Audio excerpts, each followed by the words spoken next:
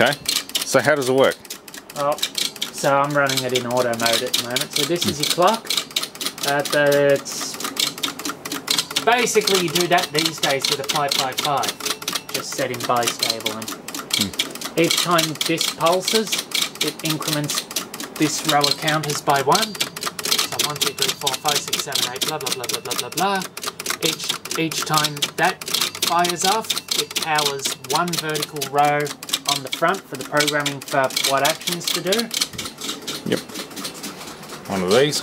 Yep. So as it steps through each one, it powers these vertical columns, and then depending on what pegs you got in, triggers the relays here to drive outputs out to your machine. Or in the case of how I've programmed it, completely destroy whatever you've put in the machine. Yeah, we're just kind of screwing around with it, but yeah, since Julian's here, I figured we'd let's put some kind of video up about this poor old thing, at least before I archive it or give it away to somebody. We should put a little digital logic version. It'd be about 6 chips big. Well, that's right. You can replace it with something that fits in the palm of your hand. But these things are kind of cool because they're tube based. They are cool.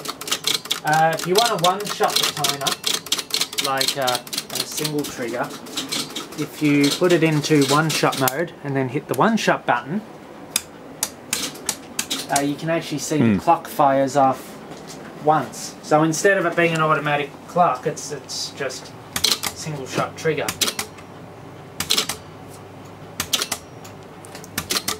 And you can see the tubes, cycling through the decade counter there.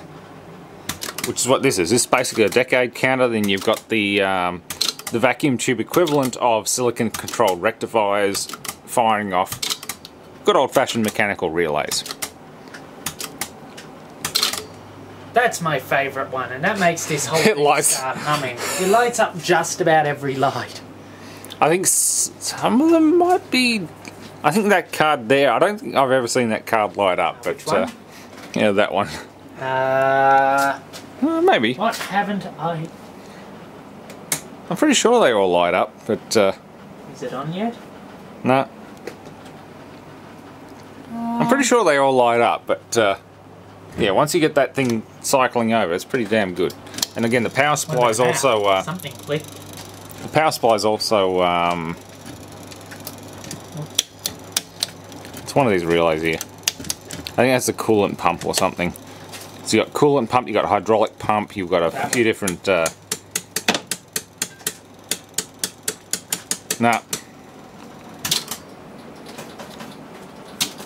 I'll just run quickly through. So that actually will run the timer really fast. Yep. Without triggering the columns. And then of course when you stop it'll trigger the column wherever you stop.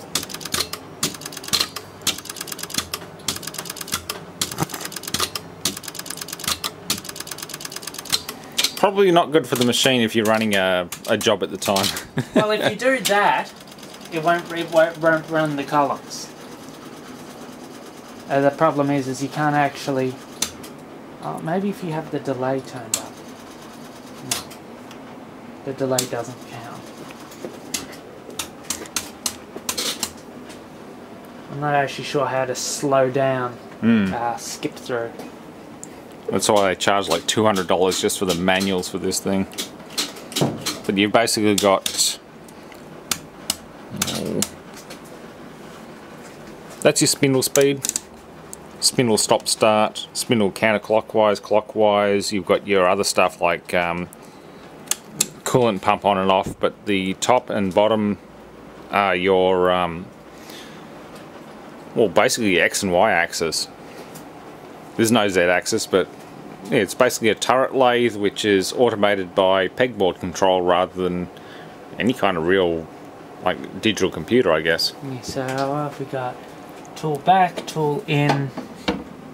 I think no, rotate the post. Is that one rotate the post? Yeah, that's turret. Then that's your tools. That's tool. Yeah. So you got forward-facing tool for facing.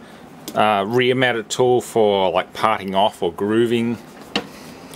You've got that's your speed. Spindle speed. And then the tables up here for the various speeds for the spindle. Yeah, it's pretty cool stuff for its age, for something that was made in 1960 something, 1970. And then open and close the jaws. Yeah. Don't know what that symbol is for 20. Coolant pump. This didn't actually, the machine this came off did not have a chuck. It had a collet hydraulic drawbar, so it was made to be fed with a bar feeder and just continuously fed with just solid bar.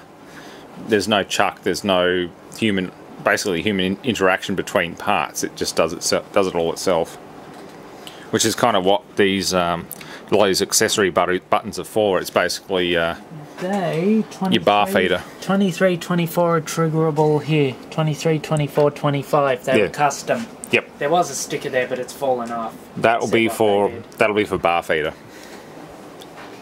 So it was possible to actually put custom accessories in the program, but you could also run it unprogrammed,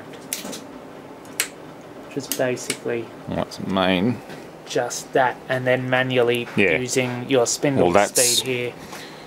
That's motor on, or at least hydraulic pump on, and then you've got cycle start, semi-automatic and fully automatic. And that's semi-automatic. That's stop. That should be automatic. It's still in single block mode. So that should interrupt it.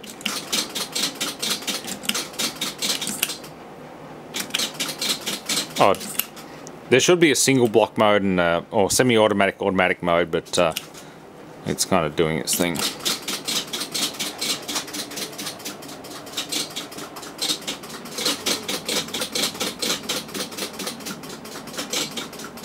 These pins are a combination of diodes and resistors. I think the really white ones are resistors, the grey ones are diodes, but again... The white ones, I think... No, sorry, the bands. The black bands are resistors, the red bands are diodes. What about a no band? The band's fallen off. Oh. Oops, that one. I think I broke that one. Yeah, I think red band is a diode, black band is a resistor. Are there any red bands?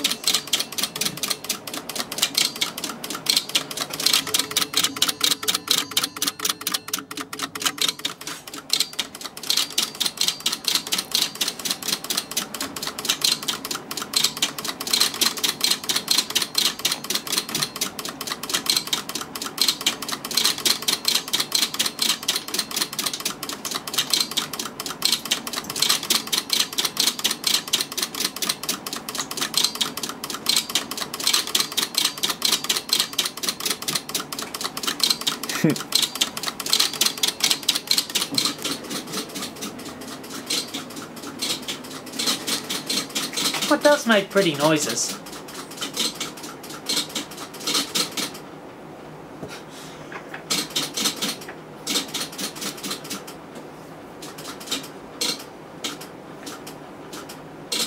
Yeah, the one that actually gets delayed depends on where I put these pegs down on the A, B, C and D. Exactly, it's... I worked out C and D are actually... columns and rows. So it's A and B and C and D all have the same resistance. And then C and D are combined on the peg so you can have a longer delay than the maximum of either of these. So it's 1, 2 and combined 3 and 4.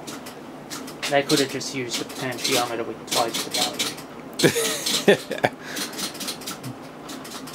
Well, at least it's probably more fine tuning. That's the thing. It's a machining tool. It's a turret lathe.